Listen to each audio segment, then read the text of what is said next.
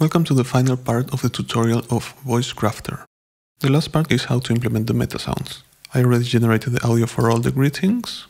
Ah, a friendly face in these dark times. Salutations, traveller. Well met, comrade. Hail and... So now we're going to use this. Right now we have all the individual sound waves, and we have the input index, which is default to 0, so it always plays the first one. Ah, a friendly face in these dark times.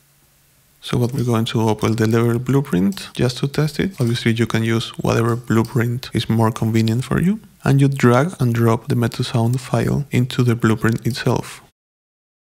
It will create an audio component, which then you can play. Ah, a friendly face in these dark times. Right now it's playing, but it's always playing the first line of text, the default one. So what we're going to do is set integer parameter. The input name is going to be index. Right now with 0, it's still going to play the same sound. Ah, a friendly face in these dark times.